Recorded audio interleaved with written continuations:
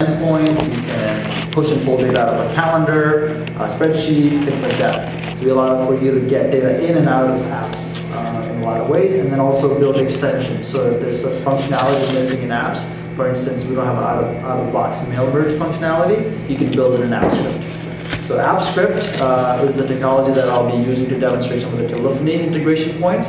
But I think it's kind of important to set up what is possible and what the environment is like. So I'll take like 5 minutes to kind of quickly swing through what AppScript's about, give a little bit of demo of what you can do with it. One of the nice things about it is everything that I'll be doing is something that you can do on any computer with an internet connection. So it's actually really easy to get started and kind of have fun with. I think even Windows, as long as it's IE9 and above. You got that? Yeah, all right. So that's one of the nice things about the platform that I work on is that it's very accessible. So that's kind of how you get a hold of me. I'm on Google Plus and on Twitter. I'm not allowed to be on Facebook. You're not allowed to. That's not true. That's a joke. It's a bad joke. I got I'm going to get caught. I'm going to get caught in some press. So yeah, so I'll just take a few minutes to kind of explore AppScript real quick, and then we'll dive into some of the Twilio and telephony integration aspects of things, because I think that's what is probably going to be most important for you guys. Cool. Usually used to like walking around when I'm presenting, but and you crammed up against it. No, it's actually I feel very relaxed. So this is sort of a technical introduction to what AppScript is, which is great. I think you guys are all developers, so I think that's what's the most important, interesting aspect of things. So remember 3 things about AppScript as I'm demoing and as I'm showing things. Google AppScript is meant to automate tasks, integrate, and extend Google products and third-party services. So we do this by being, number 1, a JavaScript runtime in the cloud. So this is server-side JavaScript. So this is pure JavaScript, not some version of JavaScript that works specifically on Google products. You can copy-paste your non-UI related JavaScript and it'll just run. So _JS and other Node libraries that you may be using are all applicable and available here. You can debug them. It's actually super fast. The server that we use underneath the covers is Rhino. It's editor in the browser, so you actually write the code in the browser, and it's actually, if you guys are familiar with CodeMirror, that's what we use as the underlying code editor. And you don't have to install Eclipse and manage SDKs and libraries and class paths and all that stuff. We take care of all of it. It's actually a really nice editor, I think, that you'll see.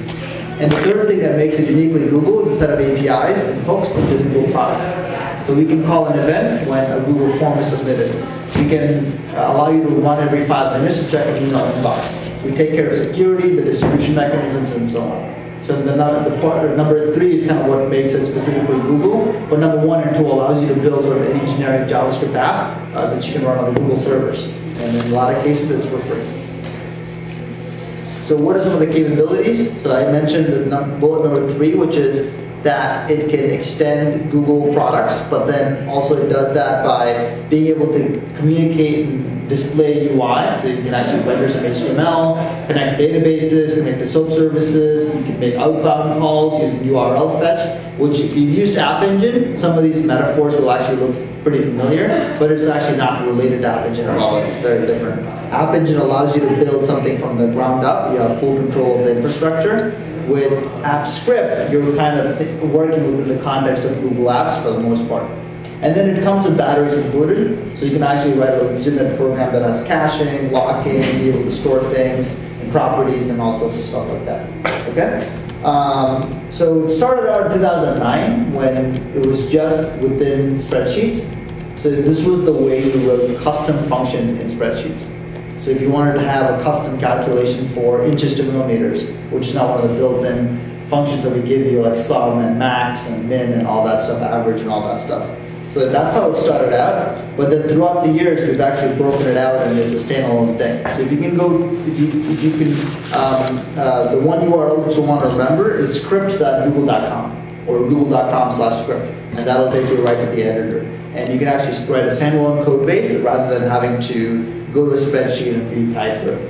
And we added a lot of things along the way, and we don't really do a lot of roadmap stuff, but 2013 is going to be a pretty big year as well, and at Google I/O we'll be hoping to show a lot of things there. I didn't get the tickets. What's that? I didn't get the tickets. I'm sorry, man. You and 30,000 other people. Sold out in like 45 minutes. 45 minutes. Yeah, unfortunately. Yeah, it's tough. It's a tough. How big is it? How many people? Huh? How many people attend, or how many tickets? It's about 4,000 people attend. So I was actually lucky enough to go last year as an attendee, and you get a lot more swag as an attendee. As a Googler, you don't really get anything special for the day. So back in 2009, 2010, was this, so I mean, in 2009, obviously the genesis for this was in spreadsheets, but was it public facing in 2010? Yeah, so in 2009, I think it was public facing to just the enterprise customers.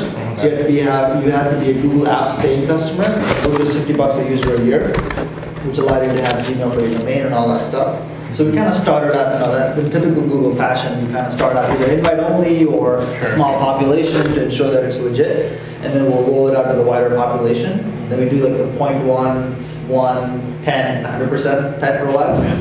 That's typically our MO. And so that's kind of what we did. And then 2010, it became available publicly to everyone. If you had a Gmail account, you could write a script and run a script. And then that continues to be the case. So what does a typical script look like? And this is kind of a very simple script. This is JavaScript. This is straightforward JavaScript. And anyone that's done any programming in JavaScript or Java or really any language that the Smalltalk syntax inspired, this will look very familiar. So what this is going to do is take a value from the spreadsheet, turn it into a static map, and then send an email with the link to that map.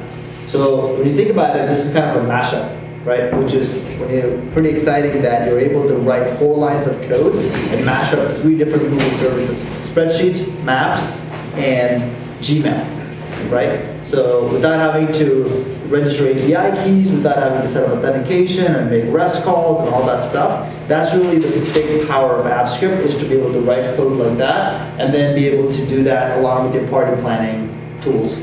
So I'm having a dinner party, and then for each of my guests, I'm going to send an email with personalized directions saying, hey Arun, your driving directions from your home to my place is this. So you can kind of write those kind of automated tools. A lot of different use cases. I won't read this off to you, but enterprise has a huge set of things that this can do. This can power integration glue, so we have the ability to call external APIs, Salesforce and Twitter, and this integration glue capability is what I'm going to show with Twilio. It's not listed there, but that's what I'll be showing you, and a lot of things. A lot of use cases, being able to take, this is Google Forms. So Google Forms come in, and you're able to run a grading script that goes through all the different responses in a spreadsheet and then creates a histogram and grades different student scores, all with a simple script. And the script is called Flubru, and you can find it in the script gallery pretty easily. Mail merge, so people write lots of different mail merge implementations with Google Apps scripts.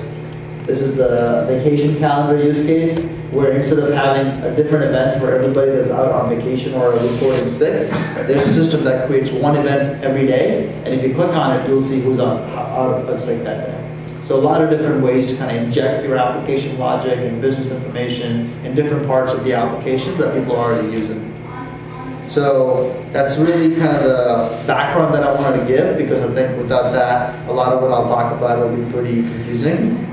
So if there's one URL that you'll remember from today, it's script.google.com, and it's super easy to get started, and there's actually a couple of different things that we'll show. There's ways to have a spreadsheet and a script paired up, and that's a spreadsheet script, and Google Sites has an ability to do scripts as well. So we have a lot of ways you can get in touch with us. We have a developer side, we have a YouTube Google channel. We're actually doing office hours on Wednesday, so you can find us there live. And we have a blog as well, as you can imagine. And if you have questions, we're on Stack Overflow. Is there a particular app you've seen or something really clever that's been done that stood out in your mind that you remember, like a particular anecdote associated with it? I mean, there's a lot of sort of different use cases. So people have written invoicing applications. So you take a Google Doc template, and then you take names that you punch into a web app, and then they're able to generate a PDF from it, and then send it via email. So I could use something similar like that to use, Google, I don't want to say Google, or spreadsheets, Google spreadsheets. Yeah, right? spreadsheets. So there's a graphing capability, right? Yeah. Like bar graphs. So I could use that, I could leverage that in so if I'm taking names or in this hackathon, capture number of Ruby developers. In fact, we do that a lot.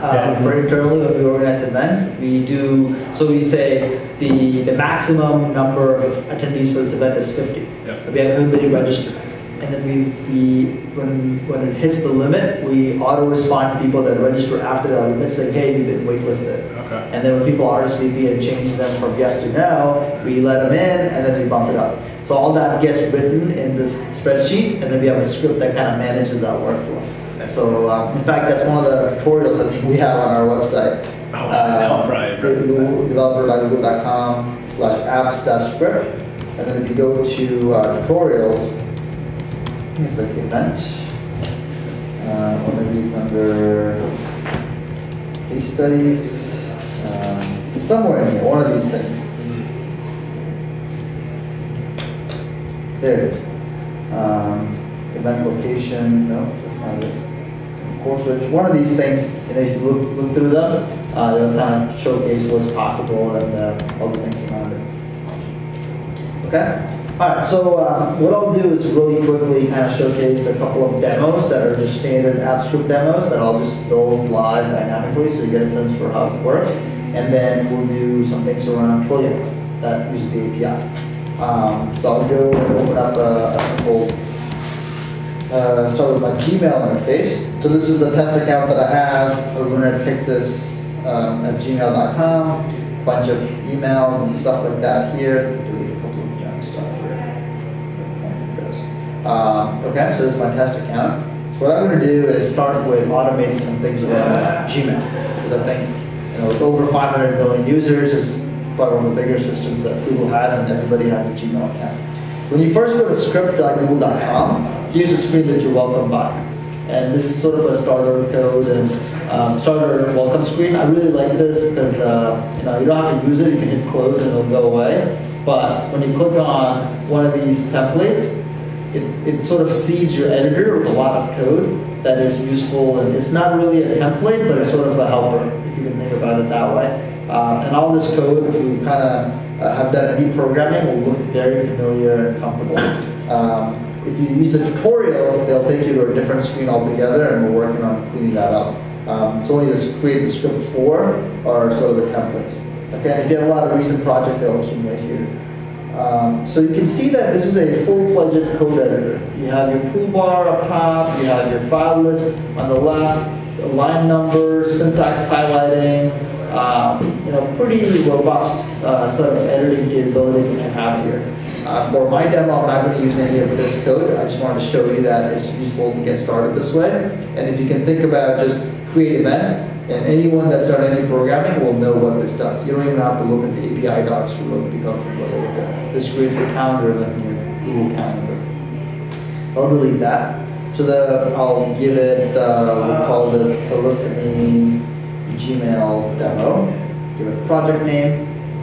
Saves that. The GS stands for Google Apps Script. And let's say function read emails. Okay. Then I'll say var threads equal to Gmail app dot.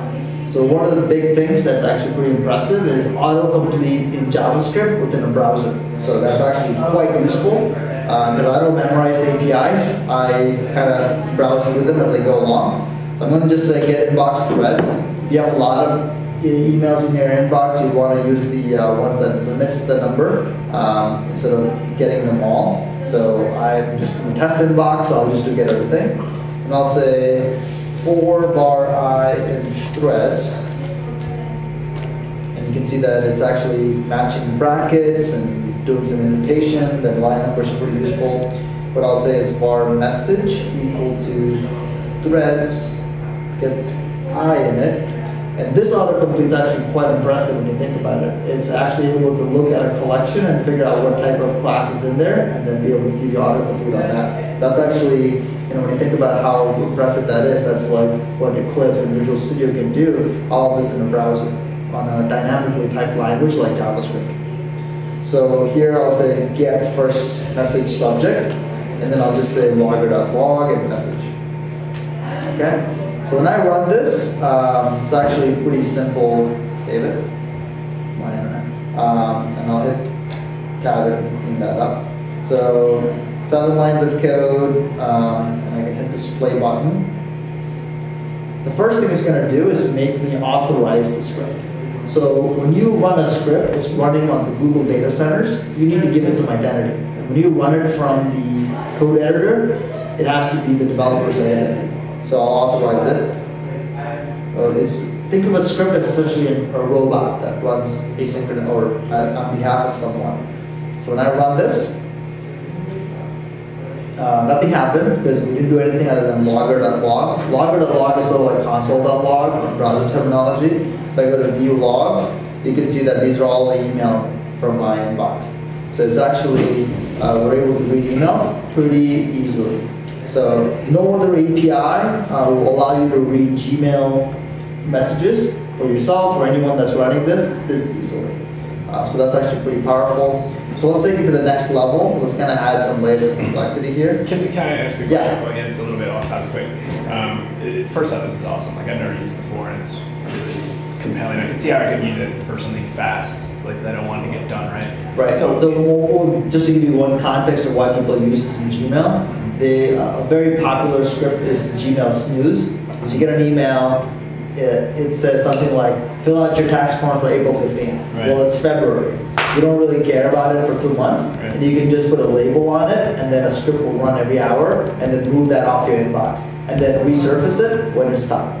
So you can write some email automation, get things done, type of workflows through AppScript. But sorry, I interrupted you. No. I guess the question I was going with, what is like, if you had to kind of convey what is the typical developer you're seeing? Is it some hacker guy who's just making something convenient like that? Or are you seeing like a lot of business use cases? Yeah, so there's actually people building businesses on this. So Gmail Meter, I got it right. So these guys wrote a script. I think it's free, but they're definitely looking to find a way to monetize it. It's a company here in New York, Shuttle Cloud. They wrote an app that you install it, and then it monitors your inbox for you, and then gives you statistics like this for you. All right, so it's pretty useful. It's not, obviously if you don't really care for this type of data, it's not that exciting, but I find it pretty useful.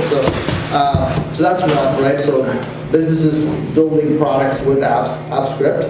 Then you have the sort of the individual hacker guy building something to use for himself. And then there are companies that are doing monitoring of inboxes that are saying every 30 days, delete all automated emails. So you got like a bill failure email and stuff like that, just to kind of monitor inbox size because you're paying for that, right? So it sort of expands the gamut, and it's only been a couple of years that this has been really available to everybody. So we're trying to figure out what are people doing with it. And right now, I kind of say, if you're doing anything with Gmail, anything with apps, and you're thinking about writing some automation or some integration, start with app scripts first.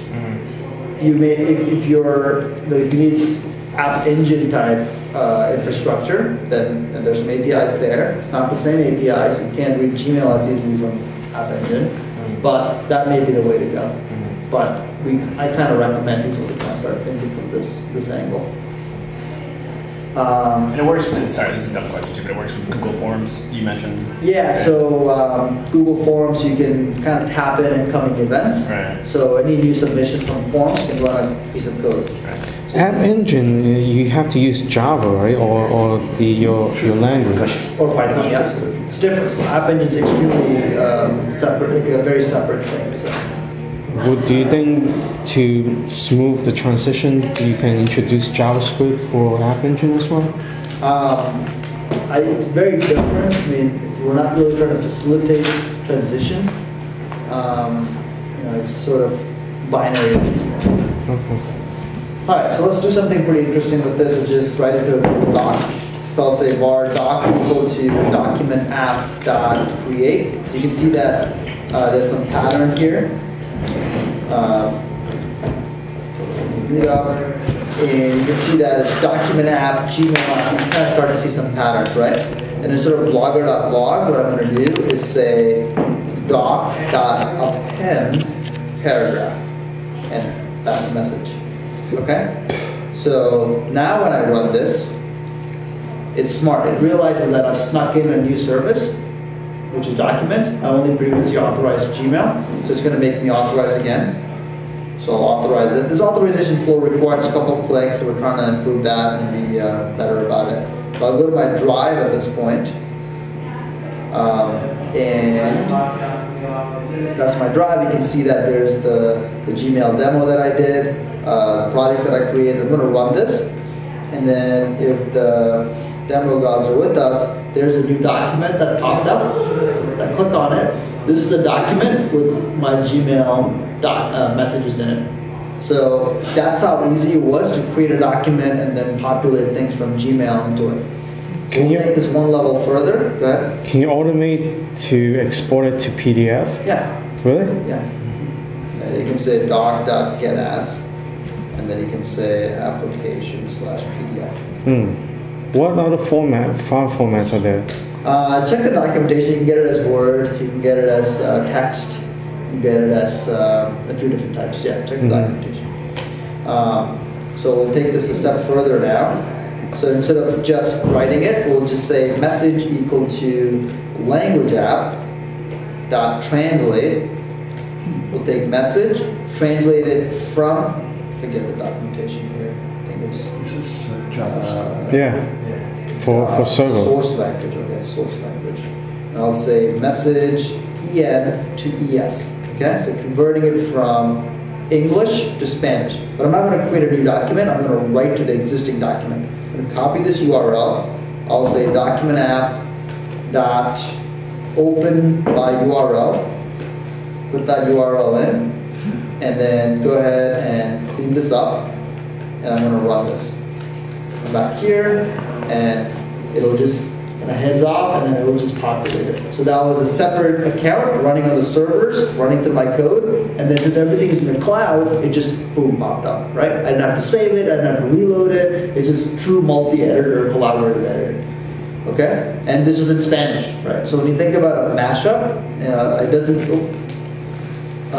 it doesn't get much more succinct than this for a pretty 9 lines of code, including braces, and it's very legible, right? So open a document, get inbox thread. For every thread, get the subject of the first message, translate it, and then write it to the doc that we opened, right? Pretty straightforward and easy to use. But it doesn't stop there, right? The editor itself is actually pretty robust too. So what I can do is actually put a breakpoint there and then run it in the debugger. So this is actually the real exciting part, because this code is running on the Google data centers, and you're able to pause it. And then you're able to say, go over it. I want to now look at the message. So you can see that it's the message in English, and then the next line should have the message in Spanish. Right? So when you're writing something pretty complicated, this comes in really handy, and I didn't have to install anything. I can literally go on any document, any browser I should say, and then be able to do it. A couple other things that are useful here is that you can schedule this. This is kind of not a great use case to read emails and write it to a document, but I can set up a trigger to run every hour and then do this function. If I have multiple functions, it will do that, but in this case, just one function. So that's what it's doing. Right? So I can say, and you have to be cognizant of the time limits. You get about an hour of execution a day, because it is a free resource and we're trying to share it with everybody else in the world. And then your script can't take more than 5 minutes at a time to run. So just be kind of careful about all these things. Could you pay? More scripts. Yeah, so there's a few things that you can bump up by paying. So you go to developer.google.com. Quarter, is that page? There you go. No. We're working on publishing that. Here's my dashboard. There's the quotas are listed here. So if you are a paying enterprise customer, here it is, dashboard. kind of, so if Google Apps for Business has a lot more quota for a lot of things, not just activity, but then total execution time, so triggers, number of triggers you can have, so you can have 6 hours a day, huh? JDBC.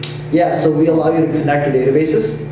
External databases? External databases on SQL Azure, AWS, whatever, or even in your MySQL databases. And also Google Cloud SQL. So we have our own MySQL instance as well. So you can dump information to external databases. That's isn't right, it? yeah. That's right. Yeah. I mean, when you think about it, calling Salesforce and Twitter is the same thing, right? But in this database world, it's much more, I understand that it's different.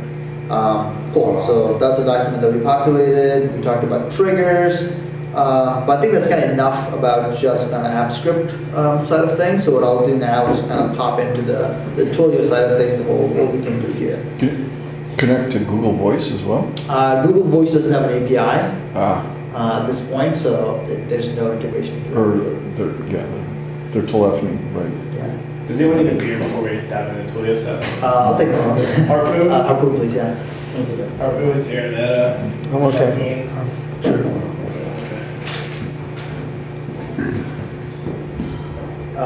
I didn't catch your name. Bruce, I'm sorry. Yeah. What do you do? I'm a programmer. Yeah, BAM. All right, so Can I access other user accounts? no, so you don't access other user accounts. What you do is you publish it, and then they access then the they published access it. version, and then Google takes care of saying, hey, do you authorize this app?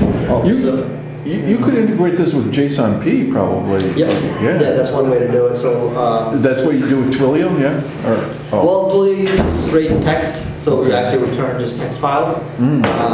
But JSON-P is one of the documented approaches that people do. So, and we actually allow you to spit out HTML too, but it's sanitized HTML, so there are some restrictions on what you can pull off.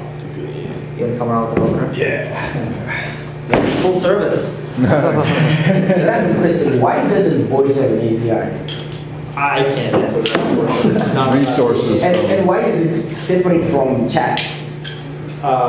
Again, I'm not on that team. So it's like you can ask me things. It's the same. I would have the same answer if you ask me about Chrome or Android. Oh, okay. It's a separate team, and your guess is as good as mine. So, thanks, man. What about their instant messaging? Could you connect to that? No, there's no Java integration. You have to write something in App Engine or something else that proxies something here. We support HTTP, JDBC, and then outbound calls, inbound calls over HTTP. Oh, HTTP. like REST? Yeah. Nice. Yeah. Cool. So that hopefully that kind of gives you a sense for what's possible in AppScript, what's AppScript about. I usually show a couple of other things with spreadsheets integration and create charts and stuff like that. But I think more interest is integration with telephony services. So I'll skip over that. Is that Maps integration, Google Maps? Yeah. Yeah. So take a look at the documentation. So if you go to default services, This is just JavaScript, so yeah, anything that you can do in Java. well, it's server-side JavaScript. So, for instance, you can't really run jQuery in a server in a reasonable way. So, it's like Node or other server-side frameworks. Cool. Well, we'll just take the whole box. All right, let's dive into a couple of things. So the first thing that I want to show is what can you do with from a Twilio standpoint. So we log into Twilio.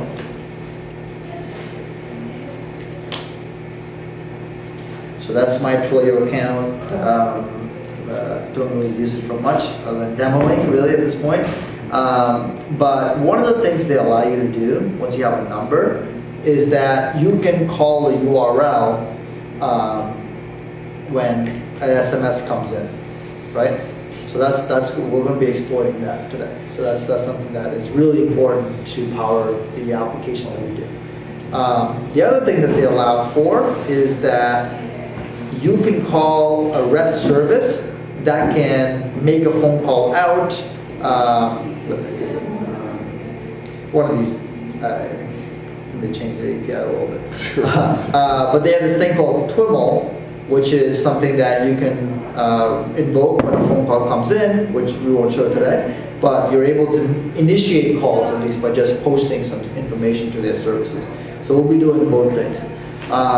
So the first thing that I'm going to do is just to kind of set the stage to what's possible is to have a very simple service. It's if you've done any sort of servlet or Java, this interface will make sense. So it's called doGet. doGet is basically the function that gets called when you publish it as a web app. So you go to publish as a web app, pick the version you want to publish, the authority you want to run under, and then you are able to return data. So what this does is it creates a content service which takes the parameter body of the SMS, translates it, and then emails, texts it back. Right? So it returns that text. The MIME type is important because otherwise the Twilio will not know what's going on. So to kind of demonstrate this, I have a voice account here that I'm going to text from. And then I'll go here, and you guys can try this as well. You have your cell phones on you. Text anything in English to this number, 224-677-3902. And then I'll try that as well.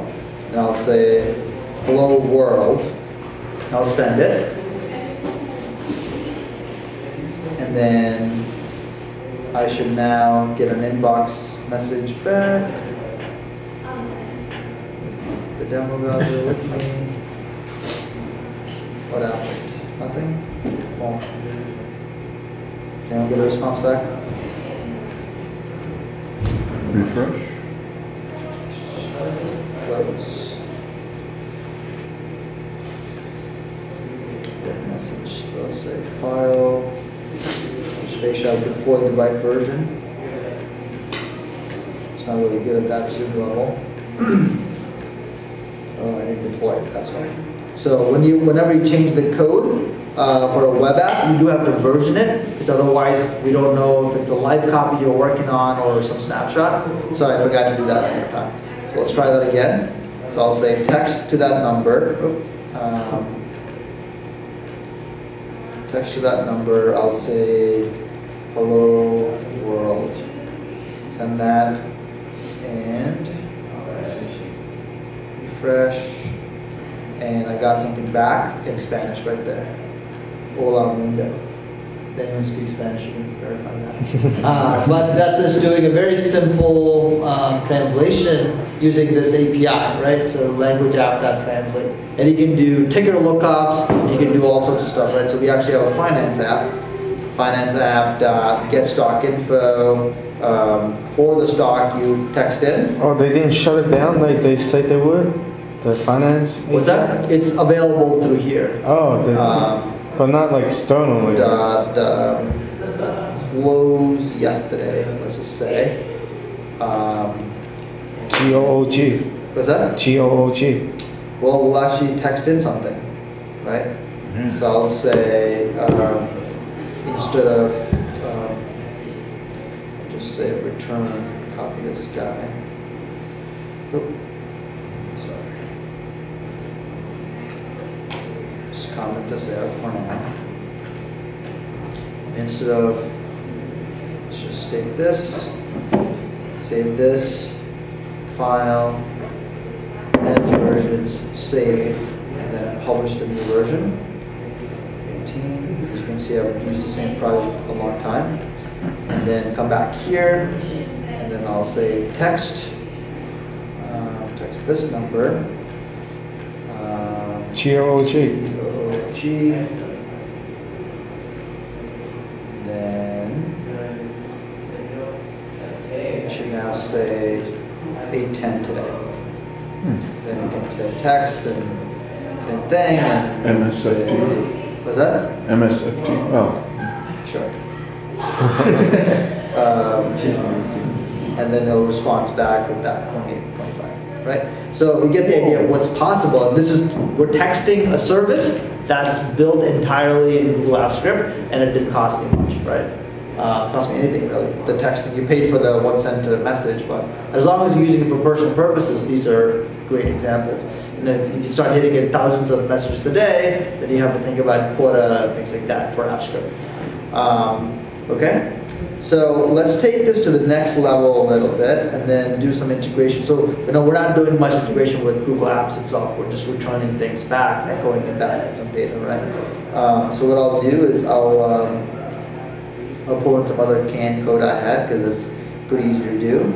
And what I'm going to do is have the spreadsheet, and I'm going to have you guys take your phones out and then do a poll. Okay? A poll? Pull your favorite superheroes and versions, and you can vote multiple times. You can cheat. In fact, since we have only a few people, we'll just have everybody do multiple votes. And I'll show the code and how you can read that in a second. But You want us to text in, right? was that? Yeah. SMS. So I'll show you the number. Here's a slide deck that I can read it. So take that number, 224-677-3902, and then just text in the letter A, B, or C. Just 3 letters. Just 1 letter, nothing else. And you can get shortcuts from Twilio too, which is a little bit more expensive, like 4-digit code or something. But obviously 10-digit numbers are a lot cheaper, so I just use it for demos. Same code applies to both. So A, B, or C, right? Everybody got that? And what I'm going to do is that I'm going to go open the spreadsheet where your inputs are all going in.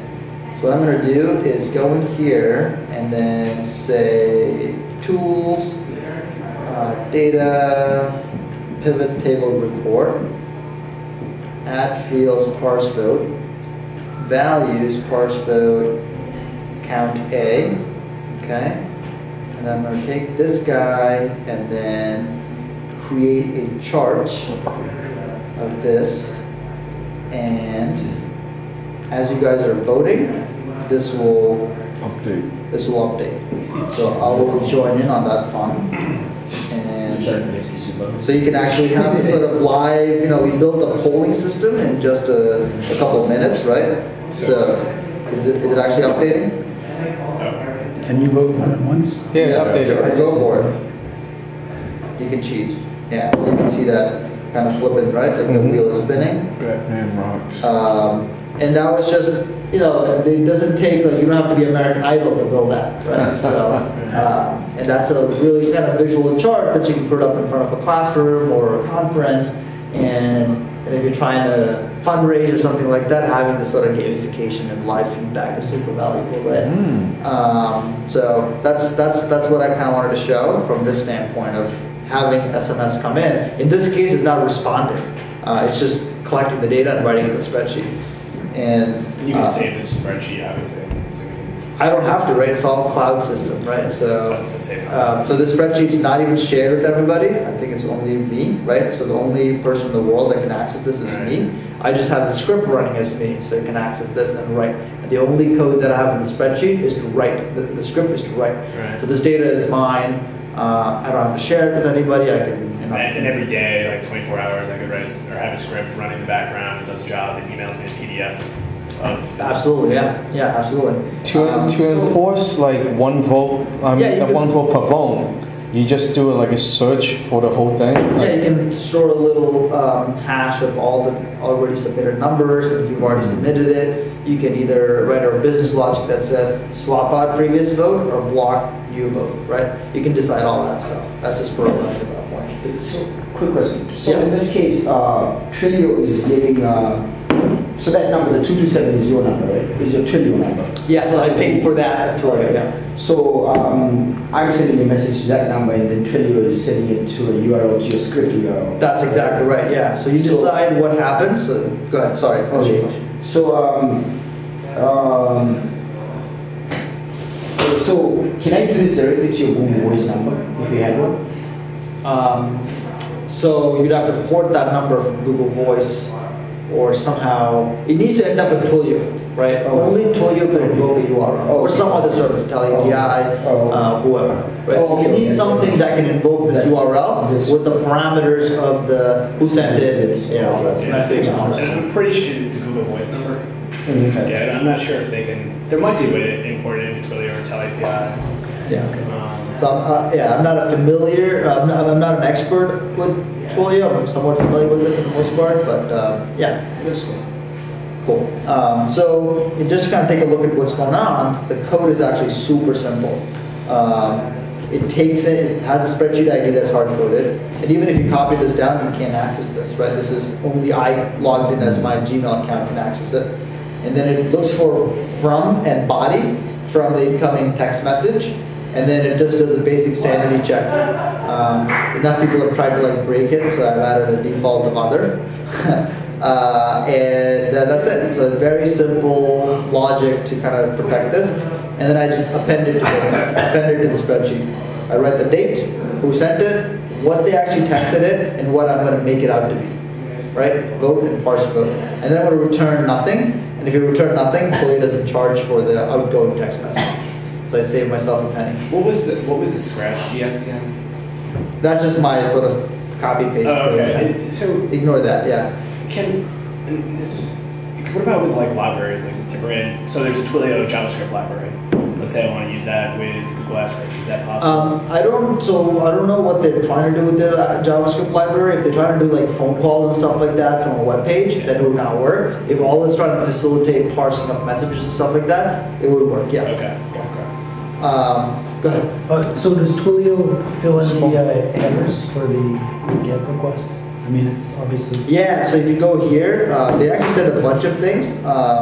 They said like, if they're able to determine your city, state, zip, they'll actually geocode that as well. I'm not using any of that based on your phone number, but they send these things in the from request, the GET request. Okay. Yeah. That's right. And I think I can ask it to do it as a post. So I can actually change it to a post if I wanted to. Get is a little easier. Actually, no, this doesn't really matter. So if they do a post, I just need to change it to say do post. And the same code will work. So we support both gets and posts for it. Is there one that can do like, can handle both? Like, you know, in PHP they said request. Yeah, it's not possible. You have to write either do get or do post. So you just write two functions, right? Yeah, you just write the functions and then pass it back and forth. Oh, can you refactor the content of this function out? That's right. Yeah.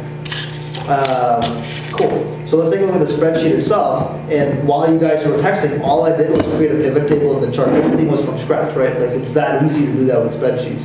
And this is all online. I can just open the same spreadsheet from another computer, and this data is available. And if you guys don't mind me quickly flashing your phone numbers, these are what you guys were texting.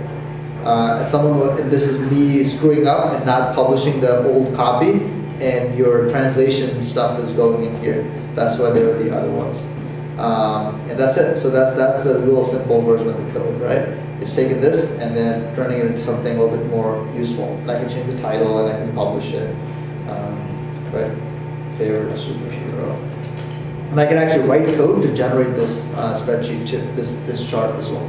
As a picture file? No, as a chart. Oh, you want to just save it as a picture? I think that's way too late. Yeah, It's probably SVG. yeah, I think it's a way to get it as a PNG or something. You can request the contents of the back. Okay, so what have we seen so far, right? So we've seen this. All right, you guys send in a text to a Twilio number. That calls a spreadsheet. Sorry, that calls a script, which writes into the spreadsheet. I'm the owner of the spreadsheet. I add a chart to it, and then a few other people are monitoring that. And this happens to be the same people here, but then this would be different people and whatnot. And this sort of gray box is the Google ecosystem, right? So it sort of shows you that how it comes in and out of it. And this is the SMS integration story. And the same thing would work with TeleAPI or anyone else as an API. There's no magic in the do get and do post. Let's do something that's a little bit different, right? Which is making an outbound phone call. And in this example, what we're going to do is have a spreadsheet that has a bunch of call log information. And then when I hit run, it's going to run a script which makes an outbound call, in this case to Twilio, with the phone number and a message. And then that's going to call a person. And then the way it's going to work is actually twofold. So number 2 and number 3.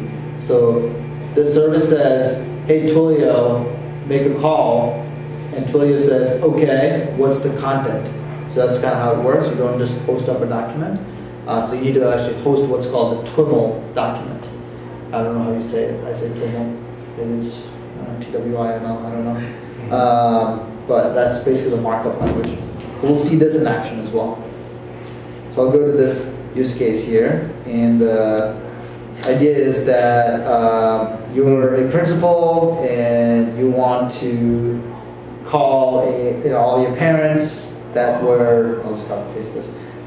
You want to go down a list of all the kids that were tardy, or some like school closure notice or something like that. Essentially, this is a robocall, right? Built in a spreadsheet. You can have a form fill this in. Super easy to enter things into a spreadsheet, and you can automate it. I have a button, and one of the things you can do is assign a script to a button. This will run this function called read rows, and then you can go to Tools Script Editor to see the code behind it.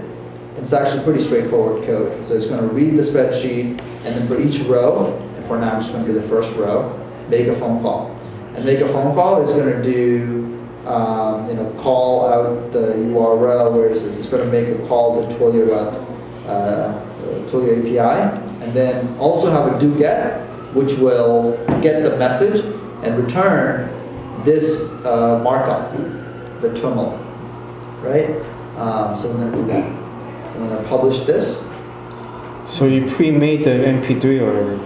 No, I didn't pre-make. You see where it's hosted? It's on Twilio. Oh, just so sound. They have a bunch of sample MP3s. You can host it yourself too. On Drive, run, publish, deploy this web app. Do this. So for this example, I'll just use my phone. You guys will just have to kind of listen to it. Cool. So I'm just going to have the first number go out. So let's see. So it's going to say start calling. Put on speaker when it comes in. So you're not using the API libraries. You're using the RESTful. That's what, yeah. Because there's no API libraries here that you can use. You can't use external JavaScript libraries at all, right? You can. There's ways you can just copy. I can show you that in a little bit. Yeah.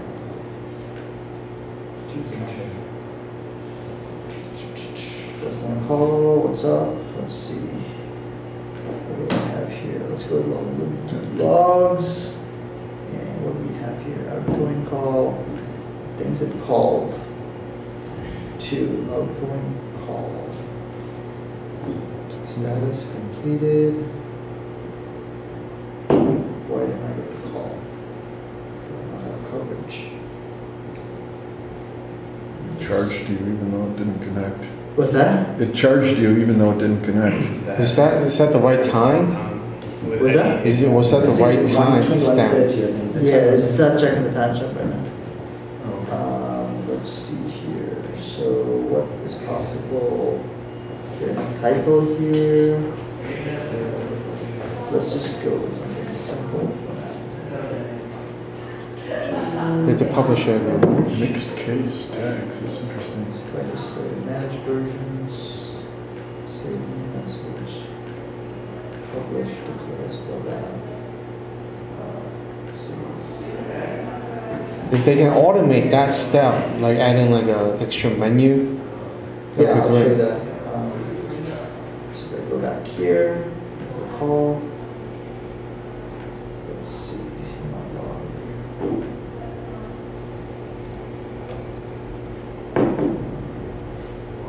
Nothing called. Joy of live demos, right? What time was this?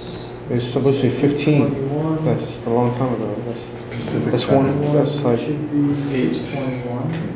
it's 4 o'clock. I think our time. They didn't make the call at all. The previous one and this one. Let's see what's going on.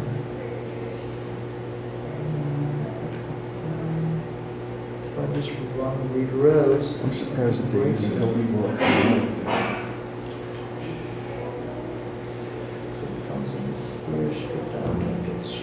I think the button is not working. I didn't get the call.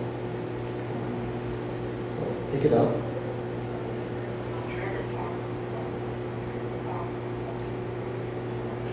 What's that? It just said your trip is canceled today. 3 times? A field trip is canceled today 3 times. And that's because I have it looped 3 times. And then I can do something silly like play the cowbell, make it a man, and only say it once, right? And then I'll manage this version, and then hit OK. I think it didn't run because something read rows, it's not called the same thing. So Google generated the sound? No, Twilio generated the sound. So I'll show you, I'll kind of explain what's happening, but I'll do it again. So I'll hit start calling. It's running the script now. So I'd expect it to go now. Okay. And then I didn't publish it. That's why. It's okay. There's a new version, an update. But you guys get the idea of what's going on. So now I'll get an example with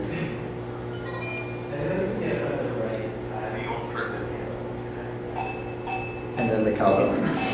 If you didn't manually save that new version of the app script, would it have saved over the previous version? It would save it, but then it still requires me kind of publishing it because otherwise we don't know if if you want to use the library, because I could be like editing some code that I'm not ready to publish, so we don't pick up the current version. We're working on ways to make that a little bit more seamless, but it does require 2 clicks today. That's kind of painful. But what's happening here is that read rows calls the function make phone call, which sends up a request to say, hey, initiate a phone call. Then Twilio calls us back and says, wait, what's the message I gotta say? And then in this do get, we take this HTML, swap in the message we want to say for that selected phone number, which is field trip is canceled today, and then returns back this TWIML message, which is, Google has nothing to do with this. Twilio just knows what to do with this, right? Twilio then says, okay, in American man's voice, for one loop, I have to say field trip is canceled today, and then followed by play a cowbell MP3 that I have access to. Can you go back to the script and just so I can see how the message is pulled from the spreadsheet? The do get R. Okay. Yeah, so what I'm doing is that in this call itself, in the make phone call, I'm sending it a callback URL that contains the message. So that way I don't have to save state. I'm having Twilio send me back the state. So I'm kind of cheating a little bit, right, but it works just as well. And then you can see that now in the logs, I'll have 3 new calls in the 5. Yeah, there you go. Right? So that shows that I've hooked it up correctly. So I think I was just not hitting the button in the right place or something. But you can see that you can automate this. You can have it run once a night or hit the button and then make the phone call. But the idea is that you're able to build these sort of robocalling solutions with data powered from a spreadsheet or Gmail or Doc or Calendar. You can have someone be reminded of a phone call or a meeting by a phone call. So every hour, check to see what my next meeting is and then call me. Things like that. So you can write these sort of automation solutions for yourself. And this is the flow chart that I was trying to explain before. I hit a button, script runs, script makes a call to Twilio. Twilio says, okay, what do you want to send? And then I return back. So step 4 is actually I'm returning back the TWIML file. And then phone call is made to the person, which I put on speakerphone here. Yeah, so that's kind of the flow. So I showed a couple of things here. Let's see, turn off speaker notes. So we talked about phone call integration and then SMS integration. And then we also had SMS that returned something, and then we had SMS that just recorded something.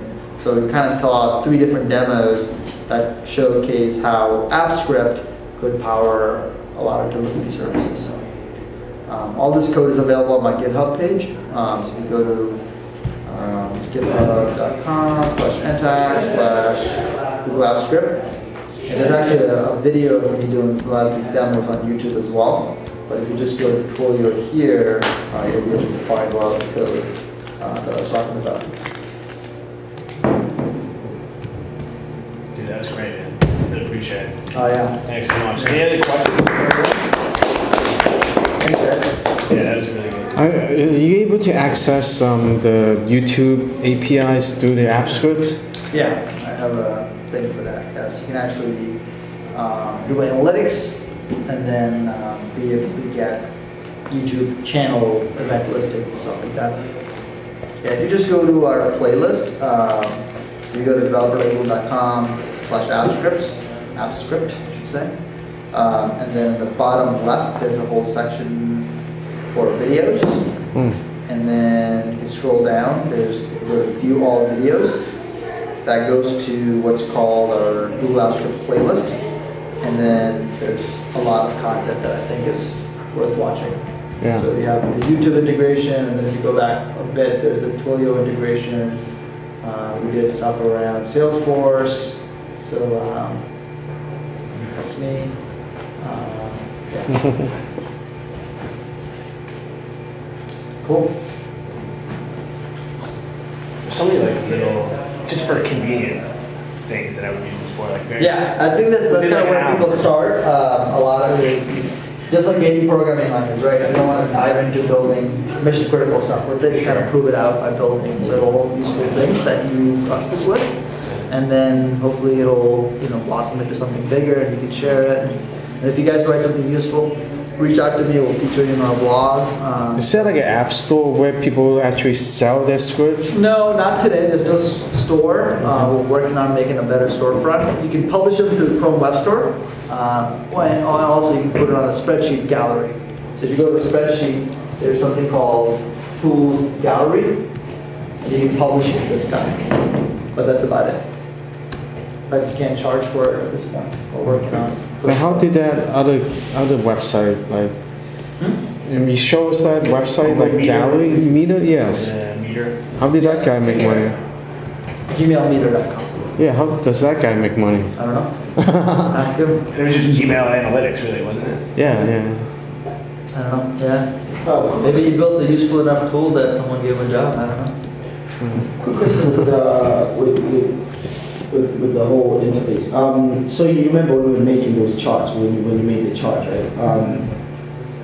And I able to embed that in a web page? Yeah. So what you can do is go here and then say File, Publish to Web, Okay.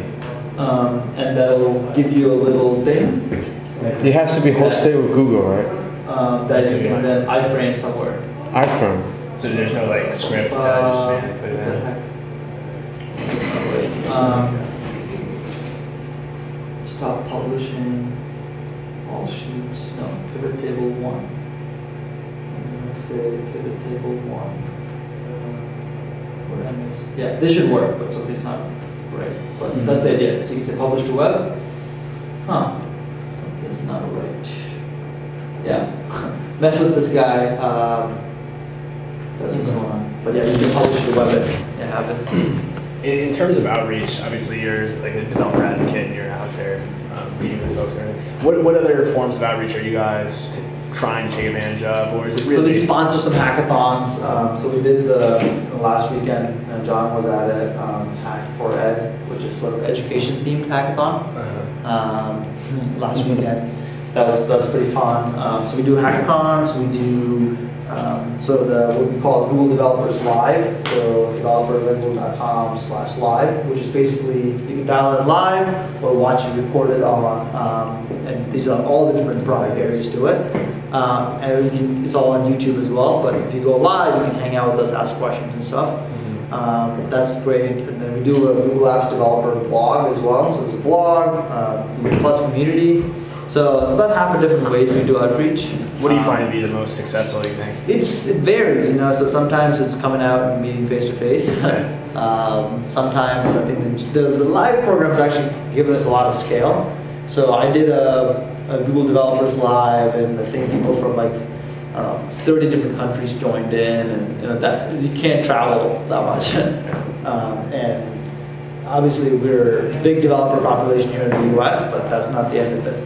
And some of the best developers that are doing a lot of work on AppScript are either Brazil or France and all over the world. So the live program is probably the best bang for the buck if you measure in that regard.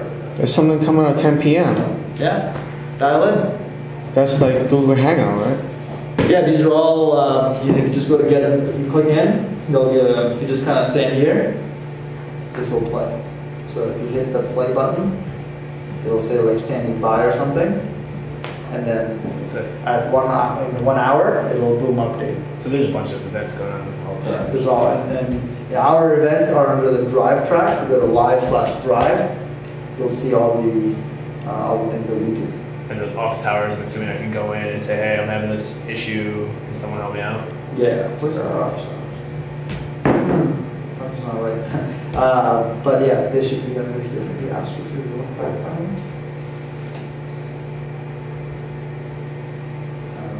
But that's the idea, is that you're able to find these events. So that's like. Can you access like search API through this? Yeah, so someone actually built that last weekend. They used the, if you go to developers.com/console. And you want to get search results And in the then App Store? API access, services. I guess you just use HTML. Yeah, so you want to use this guy called Custom Search API. And there's no built-in API. You can't just do a Gmail app. It's not that simple. You have to make a REST call. Okay. But that's how you use the Custom Search API. 100 requests a day. That's what you get. Otherwise, I think you pay us. There's certain things that do cost money. So. I'm surprised how little it costs money, to be honest with you. Well, they experiment then. Yeah, no, the business it makes model. sense, but I mean, experiment. It was released like 3 or 4 years ago. Once like they have a ton of people, they're just like $1 or $2. That'd be like Yeah. a million bucks for so many people. Yeah, no, it's slick. It's very just convenient. Cool. Was it useful? Yeah, very Excellent. easy. Cool. Good. Yeah, hopefully you learned something new, saw something new. Yeah, it's good. All this code is fully available. Feel free to use it, tweak it. It's on GitHub. Do you mind sharing this PowerPoint? Zach? No, I'll just remind you. Awesome. All right, thanks again. This was great. Yeah, thank you. Appreciate it. That was awesome. I'll try to put mine on YouTube. Is it okay to put it on YouTube? This video? Yeah. Go for it. All right.